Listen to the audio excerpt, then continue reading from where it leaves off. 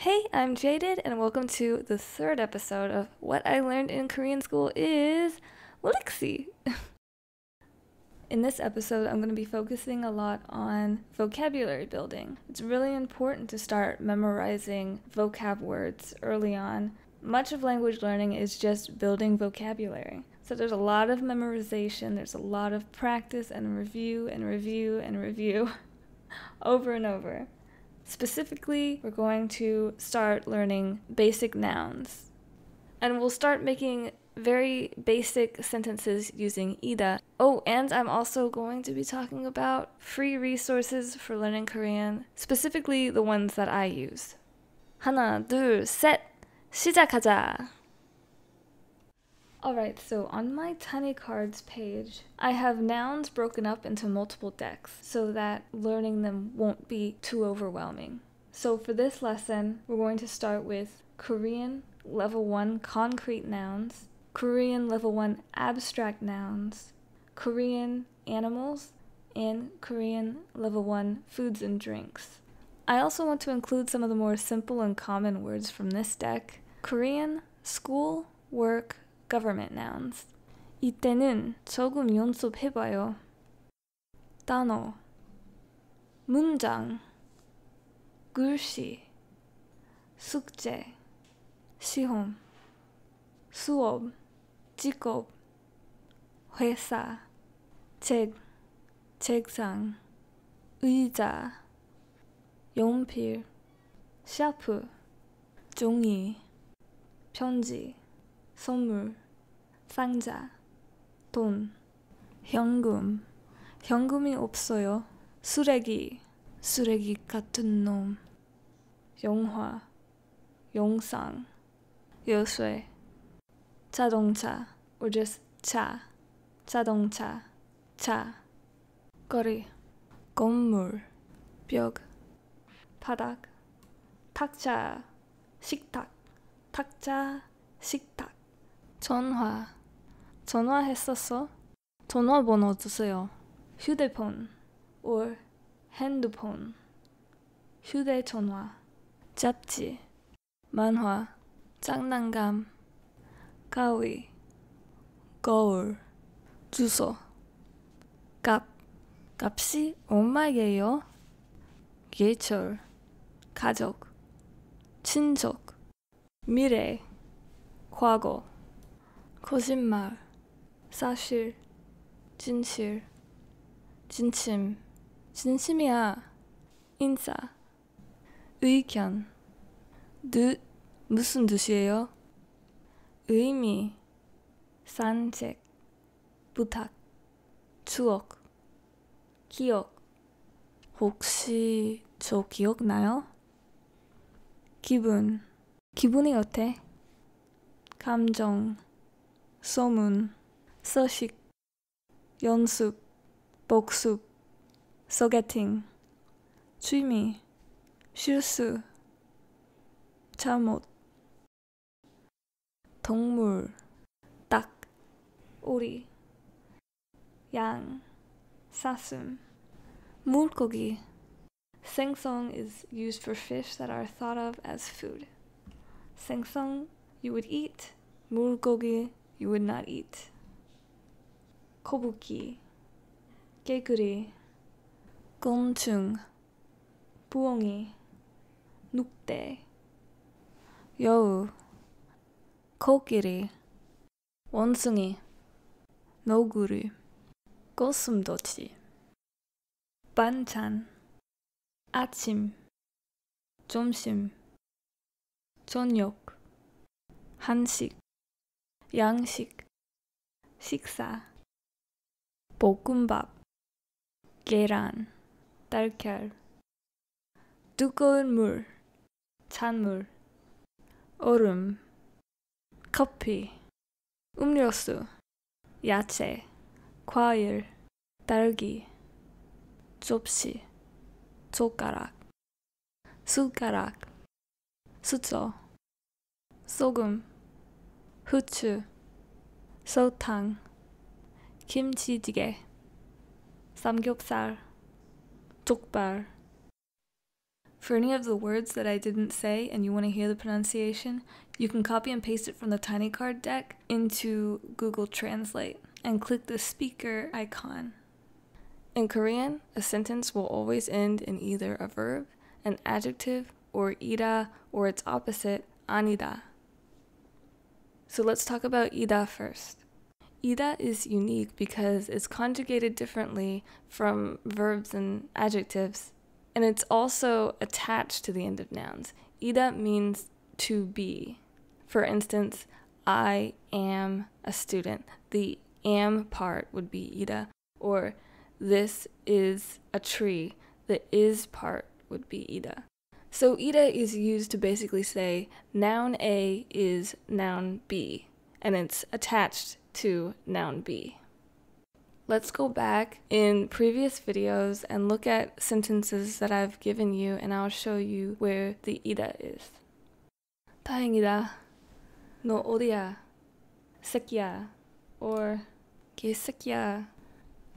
깜짝이야. 너 바보야? 진심이야. Now, if we take these phrases and line them up, you can see some similarities, some patterns. Now, like I've said in a previous episode, subjects are often omitted because they're implied. So the subject, which would be noun A in orange, usually is omitted. So that's why you don't see it in most of these. So ida is in the bright green, and noun B is in the bluish color. And ida will always be attached to noun B. Now in Korean, there's levels of formality with speech. I break them up into 3 categories: casual, polite, and formal. But there's also plain form, or it's called dictionary form or diary form. And that's when you take ida or a verb or an adjective and you don't change it at all. You don't conjugate it at all. It just, ida stays ida. And that's what you see with 다행이다. Ida is just attached on the end. It doesn't change at all. So that's dictionary form. There's different reasons for using that form when speaking, but one of the reasons is when you're talking to yourself, because you're not addressing anyone and you don't have to use any level of politeness because you're not talking to anyone in particular. You're just talking to yourself. For the rest of these phrases, they're conjugated in the casual level of speech, which is called 반말. Polite and formal levels of speech would be called 존댓말. So this is all 반말, very casual, and you would use this when speaking with friends, family, or those that have agreed to speak with you in casual language. So ida and 반말 would be conjugated either to ya or iya. But when is ida conjugated into ya, and when is it conjugated into iya? If the noun be that it's attached to ends in a vowel, ida is conjugated into ya. If noun be ends in a consonant, ida is conjugated into iya. So 새끼 ends in a vowel, so you would add ya, 새끼야. And 깜짝 ends in a consonant, so you would add iya, 깜짝이야. 진심 ends in a consonant, iya, 진심이야. Then these other two over here, the subject is still there. It wasn't omitted. No means you. So it's saying noun A, which is you. 바보, which is fool. ida, to be, which translates into are, is, am. So it's you are a fool. But it's a question, so it's asking, are you a fool? 너 어디야? Where are you? This one's a little different. You can only attach ida to 어디, which means where, when you're asking where the person you're talking to is, like you're on the phone with them or something. So you can ask, where are you? Or if you're asking where a place is, like the bathroom. 화장실이 어디야? Now let's move on to 존댓말, and let's look at some sentences where ida has been conjugated into the polite level of speech. The polite level of speech is probably the one that you would use the most and you would hear the most. It's best just to get used to talking in the polite level of speech rather than getting used to talking in casual speech, because you don't want to accidentally speak casually to somebody you should be speaking more politely with, because it would be considered offensive. 저는 미국 사람이에요. 이름이 뭐예요? 값이 얼마예요? 무슨 뜻이에요? Alright, so let's line these phrases up and let's take a look at the patterns. Some of them end in 이에요 and some of them end in 예요. So in the polite level of speech, ida is either conjugated into 이에요 or 예요. And as with the casual conjugation of ida, conjugating ida into the polite level depends on whether the word that ida attaches to ends in a vowel or a consonant.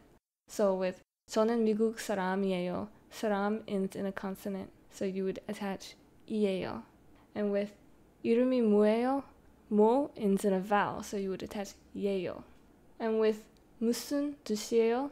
뜻 ends in a consonant, so you would add 이에요. 값이 얼마예요? 얼마 ends in a vowel, so you would add 예요. Alright, now let's see a couple of examples where ida is conjugated into the formal level of speech. 저는 선생님입니다. 제 이름이 제이red입니다. This one's pretty easy. You can see that ida has been conjugated in the same way for each of the sentences. 입니다. So for the formal level of speech, ida is always conjugated into 입니다. So to review, ida means to be, and it's used when comparing a noun with another noun, such as saying, I am a student. ida, as it is called the dictionary form or the plain form or diary form. And the conjugated present tense forms of ida are different depending on the level of speech. 반말 is casual speech. So with 반말, ida is conjugated into either 야, if the noun that it's attached to ends in a vowel, or 이야, if the noun ends in a consonant. For 존댓말, there's polite speech and formal speech. For polite speech, ida is conjugated into 예요, if the noun that it's attached to ends in a vowel, or 이예요, if it ends in a consonant. For the formal level of speech, ida is conjugated into 입니다, regardless of whether the noun ends in a vowel or consonant. Here are some free resources that I'm using to learn Korean. My number one resource that I like to use, as simple as it is Google Translate. I really like it because you can speak into the microphone and it can try to guess what you're trying to say at least, so it's a good way to practice pronunciation.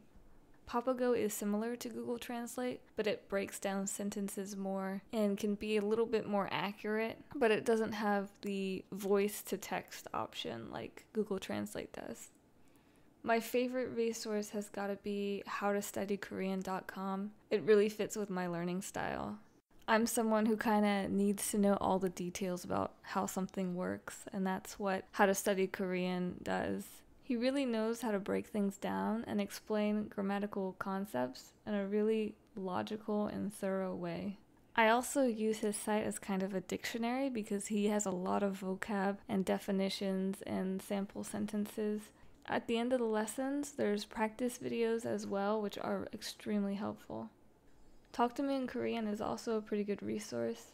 Unlike How to Study Korean, where the lessons can be very long, Talk to Me in Korean has much shorter lessons, and they're much more simplified, but obviously it's not going to be as thorough as How to Study Korean. But there are a lot of teachers on Talk to Me in Korean whose first language is Korean, so you can listen to them and learn pronunciation. Talk to Me in Korean seems to focus on getting you to speak Korean as quickly as possible in order to have simple conversations, whereas How to Study Korean really breaks down everything and focuses on building vocabulary and a good solid foundation.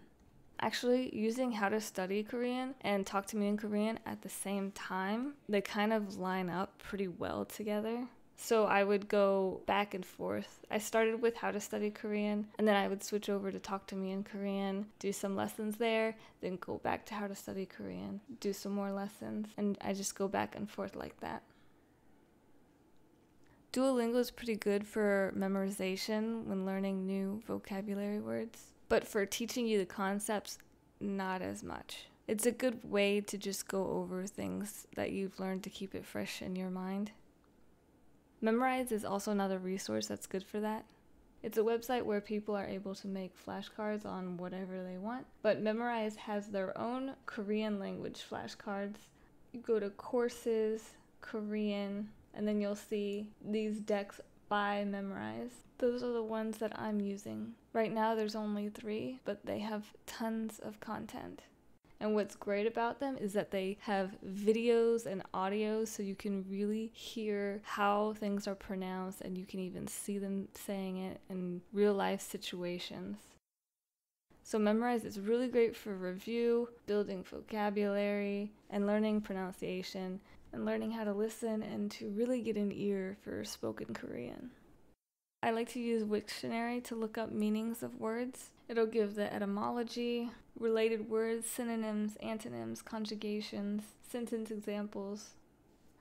Also, topic. The topic test tests your proficiency in the Korean language.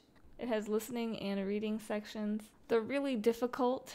They have mock tests that you can do online. But what I wanted to point out is that they have a list of the 6,000 most common Korean words. So if you want to focus your vocabulary list, you can just use this as a guide and learn the most commonly used words. And of course, Tinycards, which is part of Duolingo. I have my own decks that go along with these videos, but it might help you to make your own so that you can tailor your learning experience to you. You can also use it to keep track of vocab you pick up from watching Korean dramas or listening to Korean music. There's been a lot of new vocab up until now, so I'm not going to be adding any more for a while. So I'll leave you with the vocab from this episode and the previous ones, and all of these free resources for you to do a lot of studying and reviewing on your own. 그래서 다시 오기 전에 많이 복습해야죠. 나중에 봐요.